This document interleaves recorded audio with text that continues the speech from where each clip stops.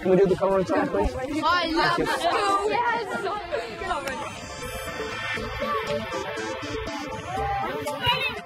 A young man on the wall there. Come on, Jordan, thank you. Professional development is the key that drives schools, and it drives standards in schools.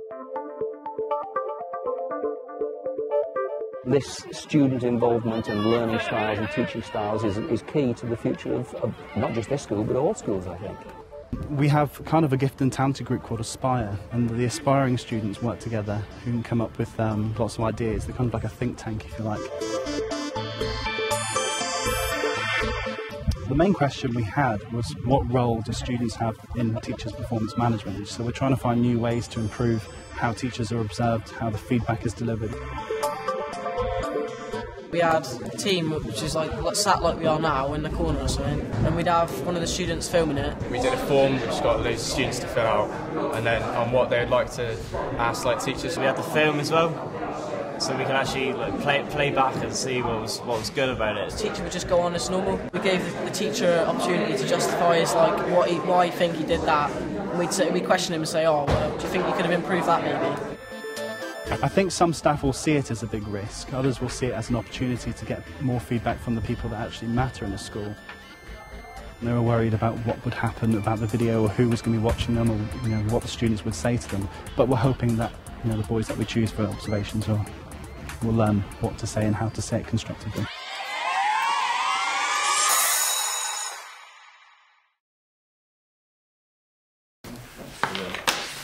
So what makes a good lesson then? Teacher that can teach classes properly. Teachers got to make things easy to understand, haven't they? Yeah. Try and make it interesting. Spend time with pupils, like on problems and teamwork. Teamwork's a big one, I think. Yeah. What kit did you work with as part of the team last lesson? So that was what made it difficult for you. And last, you can put down in a few minutes a couple of ideas about that. And I'm going to give you about 3 minutes, so I'm happy for you to discuss it as a team. So if one of your team members says, well, you didn't work very well, you can say, well, why not? If you can learn these skills now, as you get older, those skills will get better and better and better.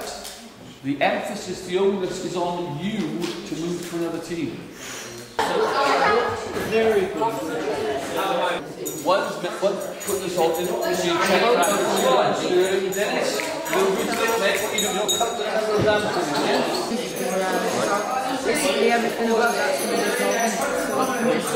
you could do that, but how much do you got? So 5 grams is all the 55. So let's go to 6, 7, 8. The idea of the exercise was to see if changing the temperature of water, in this case, altered the amount of salt that could dissolve in the water at that temperature. The instructions given to the group were clear, they understood what they had to do. Promoting or working together was one of the main ideas of the lesson, and I think that works really well for the students. There was a target sheet given as well, which is useful because they know they got hit then. The lesson was rounded off well as well. We got a conclusion of the lesson just to see what the group learned and feedback to you about the level of work completed by the students. I don't know, sometimes maybe they went off task a little bit. So are we saying the level as in level 4, level 5, level 6, or are we saying the level of just the quality of the work? Yeah, just I guess how much they get done. How much they get done. Yeah. But maybe if they had a little bit more of time, they could probably get a bit more done. So, nice idea. For future, could I have spread that type of lesson over a project, maybe 2 or 3 lessons, and say, look, we've got 2 or 3 lessons to do this? I was just saying maybe because they didn't understand it, maybe the positives are like they understand the work, so maybe you're like going over it quite a lot, so they didn't have lots of time to work. Well, it was lovely, to have you, and I must be honest, it was very good. I loved that. I've actually put that now in my professional development folder. Oh, that's good. So I can demonstrate to other members of staff at other schools, look, this is what the kids think, because that's far more powerful. I say kids, this is what students think, because that's far more powerful than me just saying it. This your reading and your ability to empathise with text is as long as possible. Let me see your cards. 2 threes, you're with him. Everyone got one between 2. Who should really want to do the learning? James? You, right. How the Poet Brings These Words to Life. The Listeners by Walter Delamere. Is there anybody there? Said the traveller, knocking on the moonlit door. That I kept my word, he said. Because the words are going to come alive if you hear them. It sounds hard, doesn't it? Say smote. Can you feel it? Feels kind of powerful. Right. Now demonstrate for me the word tap. Now demonstrate for me the word knock. Now demonstrate for me the word smote. I thought some of the good bits was when you ask people to get in pairs, instead of people like getting with like mates they know, you took like cards and you laid them out in front of their table. I thought the bit where you said what smoke meant, when all the children were bang on the table was off of last good. Like that. Why did you like that? Because it like made the lesson more interesting. I think it would have been better if I'd have put that on the whiteboard. Yeah. Here we, Miss Ruff, this is a sheet that we used to assess you. Oh yes, I could see it on the day you were busy scribing away, ticking various boxes. I think this is actually an excellent crib sheet, for want of a better word, that teachers should have with their lesson notes. I think it all depends on how comfortable a teacher might feel about having students in the room who are not just your students but also your assessors. But if the teacher has shown this beforehand and can see that what the students are asking is exactly what a good teacher should ask of him or herself, I see nothing threatening or untoward of this at all. But I'm also aware that if I'm 7 out of 10, there is stuff I'm not doing that I could do better.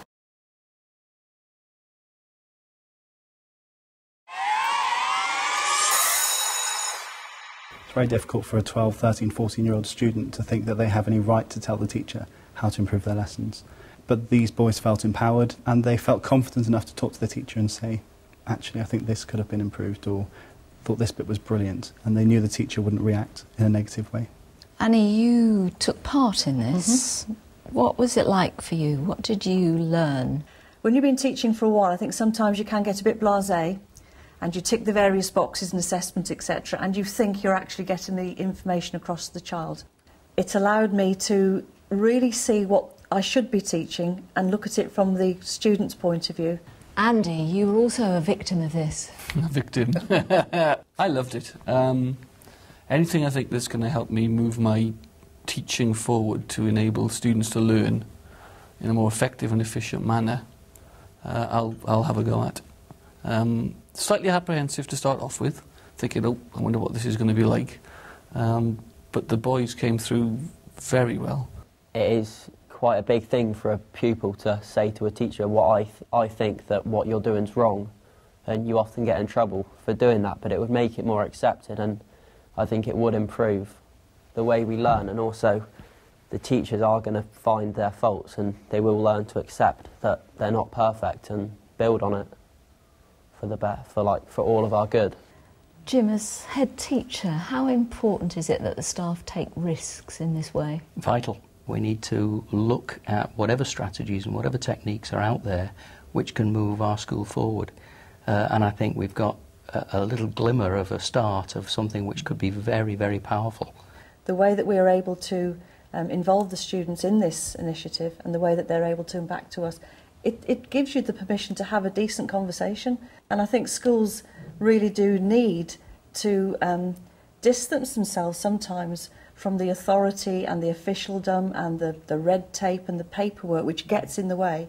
And I think we need to go back a little bit and just get and have some decent conversations with students about their learning. Unless the students speak out for themselves, the teachers don't know what the students want for themselves. If pupils try to abuse it, then the line needs to be drawn. Yeah, there's got to be a line, because it's intimidating for the teacher. I mean, no one likes being intimidated, and that's probably what they'd feel every time they walked in the classroom, because if you got someone you know who doesn't like you, and wants you out, and they walk in, you're going to think, oh... You won't feel like teaching, will you? Yeah. One boy, you know, I thought when this lad came in, I thought, whoops, he's going to give me a hard time, because he might have had, shall we say, baggage left from another encounter. But it was quite the opposite. He was perhaps one of the most supportive boys, because he sees you just in that role as a teacher doing your job. You know, he doesn't bring any, as I say, mean-spirited attitude into it. So I would say to those staff who are a little bit alarmist and a little bit reluctant to just go with the flow a bit more. Students of across the age groups were used, and they have spoken about the expectation that they have of continuing with this. Absolutely. It's So one look of what the... you started. Certainly. Thank you, Scotty. They're not going to let us sit back and let this go. They're going to be on our case, aren't they? Yeah, it has been a nice experience, like, mixing with other people from the school as well, like, so we're all coming together from different age groups who never spoke to them before, so it's good, because we've got, like, a mix of people, and, like, you can all give one, like, mixed view that's unique. You've been involved in a project where pupils have assessed you, talking about taking it forward. Are there any cons? I don't mean... is there anything to say against it? Can you see any problems Your use of the with it? term assessed Yeah. immediately makes you think, oh, hang on a minute. This is a partnership with students where we're working together to try and improve their experiences. So I've never viewed it myself as I am being assessed. Spot on. It's not what they said. Well, they're fine. That's, we'll speak to them tomorrow. Yeah. But that concept, we're all in this together, and we want to try to move it forward. So the assessment, I don't view it as an assessment at all. Yeah, it's really important for staff not to see it as an observation or an assessment. They need to see it as feedback or you know, same sort of level that they're on. It's important that the staff also act on what is said and don't just listen to it and store it somewhere. It needs to be acted upon. Well, for years now, you know, at parents' evenings and at discussions and in letters, we've been telling pupils and their parents that this is a partnership. We've got to put our money where our mouth is. If it's a partnership, it's a partnership. It's a two-way flow.